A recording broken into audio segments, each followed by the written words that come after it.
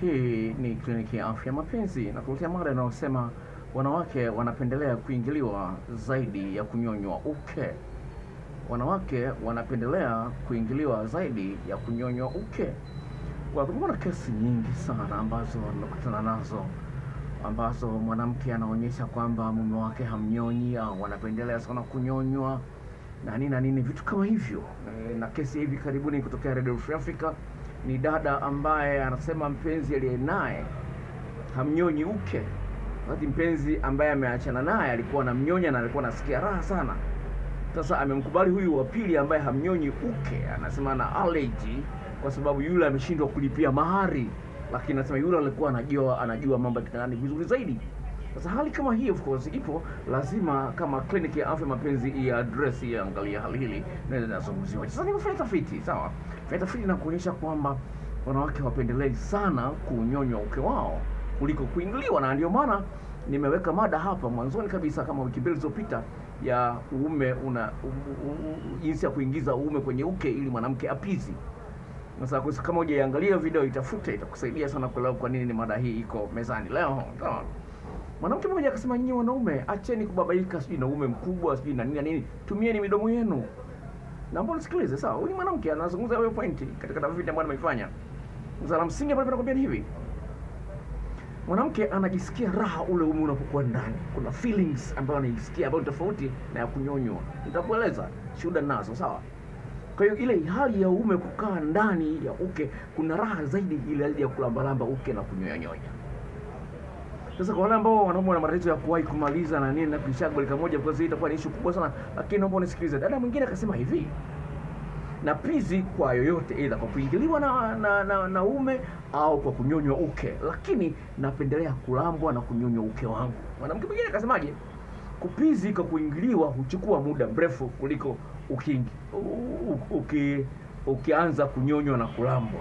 Sawa? Yaani ukianza kwa kumnyonya kwanza alafu ukamlamba na ukamuingizia ume, atapizi kwa urahisi, lakini kwa kumuingizia ume peke yake itachukua muda mrefu sana. Sikiliza sasa. Kwa hiyo kwa maneno mengine kwamba kumnyonya uke ni kionjo tu, sio kila kitu. Sikiliza mwanamke mwingine akasemaje?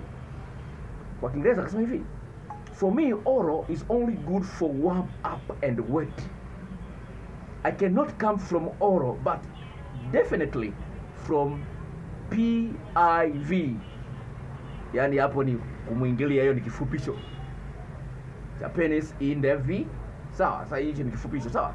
Kwa hiyo ni jambo la msingi ufahamu kwamba mwanamke anasema kwamba ile warm up na kusababisha mwanamke aloane kutumia mdomo na kunyonya ni jambo la msingi sana. Sikiliza mwanamke mwingine akasemaje? Napendelea kuingiliwa napendelea kuingiliwa zaidi ya kunyonywa uke wangu. Kunyonywa uke ni tamu, lakini hisia za uume ndani ya uke wangu ni tamu zaidi na ninapizi kwa mshindo mkubwa. Mwanamke mwingine akasema, binafsi napendelea kuingiliwa zaidi ya kunyonywa. Naweza kufanya mapenzi bila kunyonywa nikatosheka, lakini kunyonywa peke yake uke wangu unataka zaidi ya hilo. Kwa Kiingereza akasemaje? Yani it is begging for more. Yani nataka zaidi ya kunyonywa. Yes, utamnyonya, atapizi kwa kumnyonya, lakini angependelea ya kuingiliwa na uume. Kwa hiyo unaweza kuona jinsi gani unaweza kusema ni mistake kumnyonya mwanamke. Cha msingi uangalie kuna wakati wake, kuna timing yake. Sawa? Mwanamke mwingine akasemaje? Anasema napendelea vyote kwa kuwa vina tofautiana.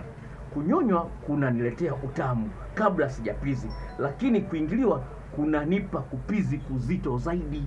Unaweza kuona jinsi gani ilivyokuwa tamu hiyo, sawa? Mwanamke mwingine akasemaje? I like oral, but even orgasm from it doesn't scratch the itch. I need PIV. Sawa?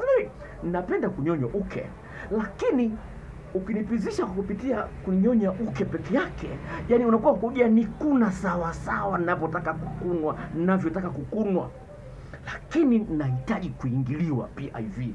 Sawa? P in V ndio maana yake ya PIV, sawa? Unajua P ni maana. Kwa hiyo hiyo ni jambo la msingi, sawa? Lingine inasemaje? Nasema hivi, I like both.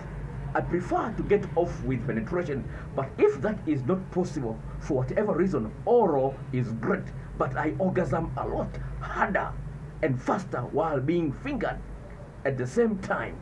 Plain oral takes too long and leaves me feeling meh afterwards. Sikiliza, napendelea vyote, yani kuingiliwa na kulambwa na kunyonywa uke, sawa sawa, lakini iwapo haitawezekana kwa sababu moja au nyingine, kunyonywa uke ni nzuri, lakini ninapokuwa nimenyonywa uke na kuingiliwa, asema napizi kwa mshindo mkubwa sana, asema a lot harder, alafu haraka zaidi. Asema kunyonywa uke peke yake au kulamba uke peke yake inachukua muda mrefu, alafu inaniacha mimi nikisema yani na hii yenyewe haitoshi. Unaweza kuona jinsi gani hii inaweza kuleta ugumu. Kwa hiyo lazima ufahamu njia sahihi na wakati wa kuweza kutumia njia ile ya kumnyonya mwanamke uke wake au kumlamba uke wake, inamsaidia mwanamke apizi katika hali ambayo ni kubwa zaidi. Kwa hiyo si kunyonya uke peke yake kunapumzisha mwanamke, lakini ni maandalizi matamu ambayo mwanamke anahitaji kabla hajaingiliwa. Hii ni Kliniki ya Afya Mapenzi. Kama hujajisajili ili uweze kuwa mwanachama channel hii, kuna kibox chekundu pale kimeandikwa subscribe kwa maandishi meupe, bofya pale uweze kupata maelekezo ya video mpya ambazo inakuja hapo mbeleni. Kuna video zinakuja nyingine kesho. Kwa hiyo naomba jisajili leo ili uweze kupata taarifa mapema sana na uweze kufaidika. Namba zangu za simu in case ungependa kushauri kutoka kwangu ni 0754 03 99 94, 0754 03 9994. Nitakuandikia hapo chini. Asante.